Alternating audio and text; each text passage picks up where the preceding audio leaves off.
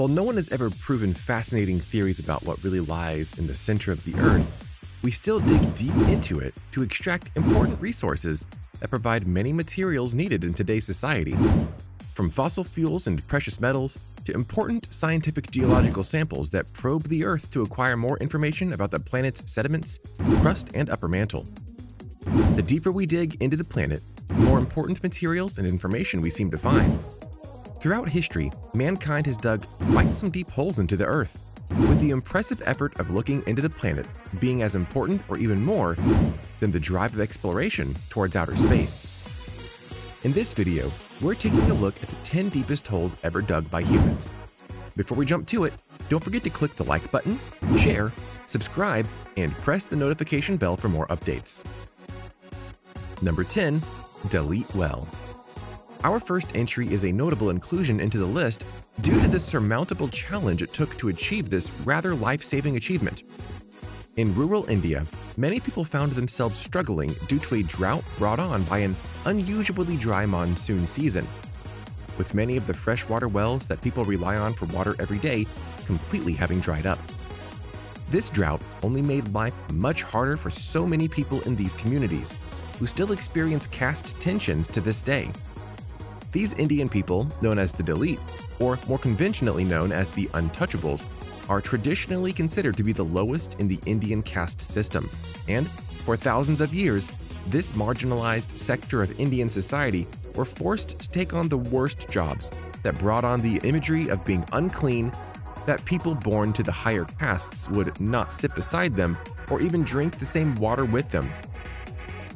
Despite the ban on this prejudice in the mid-20th century, the discrimination against the Dalit still persists.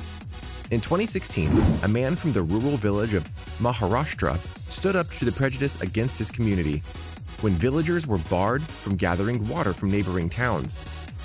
The man, named Bapuro Tajni, in response to the insult and barring, decided to dig a new well within a nearby town. He manually worked for up to 14 hours a day on top of his laboring job to dig the well. And after 40 days of hard work, Tajni had struck much-needed groundwater. The well was over 15 feet deep and 6 feet wide, with Tajni intending to improve the lucky water site with the help of his neighbors.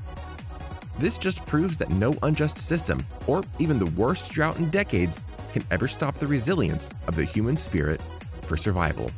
Number 9. Woodingdean Water Well. Located just outside of Nuffield Hospital in Woodingdean, near Brighton in the UK, is the deepest hand-dug well in the world. The Woodingdean Water Well. Built to provide water for a nearby workhouse, the work on the water well started in 1858 and finished 4 years later in 1862. The well is 390 meters, or 1,285 feet deep, and just 1 meter wide. It was hand-dug by members of the local workhouse, done in shifts 24 hours a day for 4 years. At night, they carried out work with candles as the only source of light.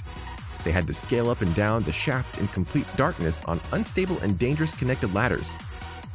To give you a glimpse of this impressive challenge, the Woodingdean Well is as deep as the Empire State Building is tall, which only adds to the feat these builders had to endure. On the day they struck water, one of the workers saw that the earth he was standing on at the bottom of the shaft was beginning to heave upwards, and the workers scrambled upwards as fast as they could to escape the gushing water, which rose up to 400 feet in the first hour. Number 8. Diavik Diamond Mine, Canada.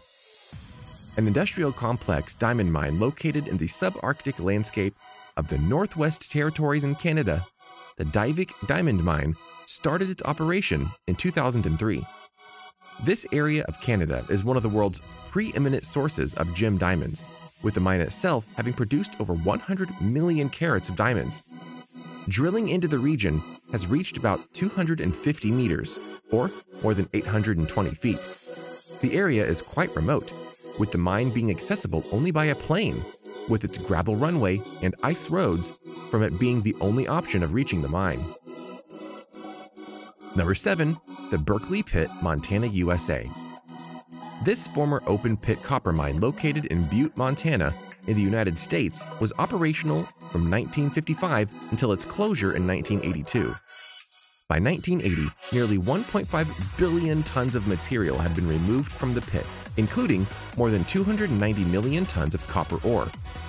The pit is 7,000 feet long and 5,600 feet wide, and a depth of more than 1,600 feet. It has since been filled with 900 feet worth of groundwater and rainwater. Due to its mineral composition, the pit is laden with heavy metals and dangerous chemicals that leach from within the mine. With the water used to saturate the decommissioned mine turned highly acidic. Today, the Berkeley Pit is a tourist destination and is now one of the only places in the world where you can pay to see toxic waste while perched on a viewing deck. Number 6. Kimberley Diamond Mine, Africa. The Kimberley Diamond Mine is a combination open pit and underground diamond mine in Kimberley, South Africa. When diamonds were found in the area in 1866, the discovery set off a diamond rush with prospectors from all over the world flocking to this area. From its operations in 1871 to the mine's closure in 1914, miners had excavated 22.5 tons of rock, which produced a total weight of 2,722 kilograms of rough diamonds, amounting to 14.5 million carats. This mine is famous for its big hole, which covers a surface of 17 hectares or 42 acres, and is 463 meters or 1,519 feet wide, with a depth of 240 meters or 790 feet. Considering that 50,000 miners dug the hole with picks and shovels, it's quite an incredible feat of grinding work.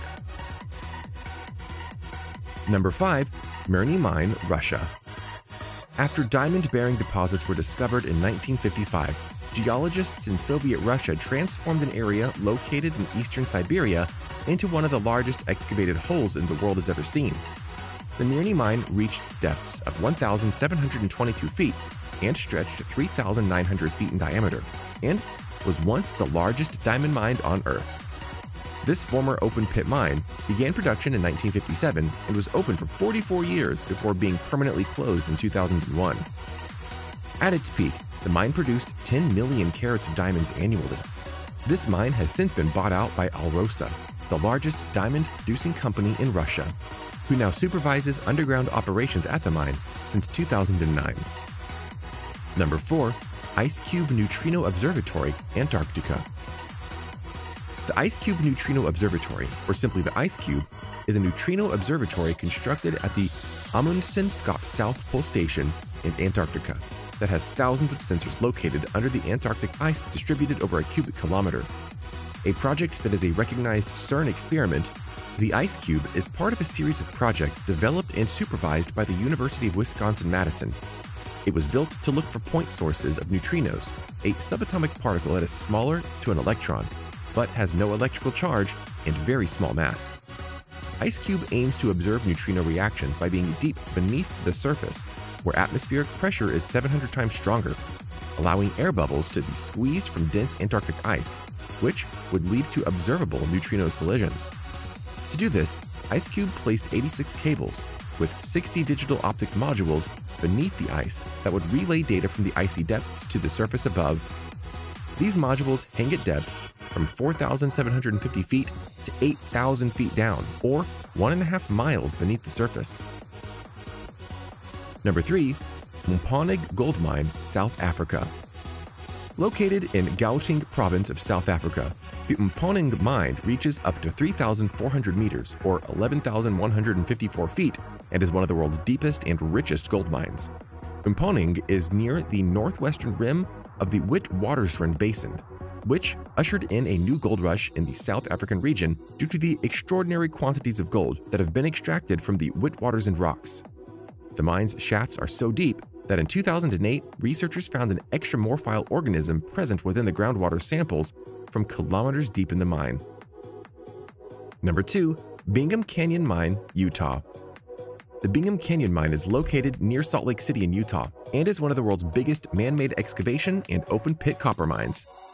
The mine has been in production since 1906 and is considered to have produced more than 19 million tons of copper, more than any other mine in history. Its operations have resulted in the creation of a pit depth of over 1,210 meters, or 3,940 feet, 4 kilometers wide, and covers 1,900 acres. Number 1. Kola Superdeep Borehole, Russia. Considered as a portal to the center of the Earth, or as close to it as humanly possible, the Kola Superdeep Borehole is the deepest hole in the world. Located on the Kola Peninsula of northeastern Russia, the Soviets implemented the project in an attempt to drill as deep as possible into the Earth's crust. This resulted in a 9-inch diameter hole that reached a depth of 12,262 meters, or 40,230 feet, the deepest artificial point on Earth. The target of the project was intended to reach 2,000 more meters than that, but Soviet scientists and engineers had to 5 up due to the unexpectedly high temperatures they couldn't overcome. At 7.5 miles below the surface, the rocks at that depth are as old as 2.7 billion years, had scorching temperatures of around 180 degrees Celsius, which ultimately deformed the drill bits and pipes used. What do you think about these 10 deepest holes ever dug by humans? We'd love to hear what you think about them by commenting below. Don't forget to like, share, subscribe, and ring that notification bell for more stories.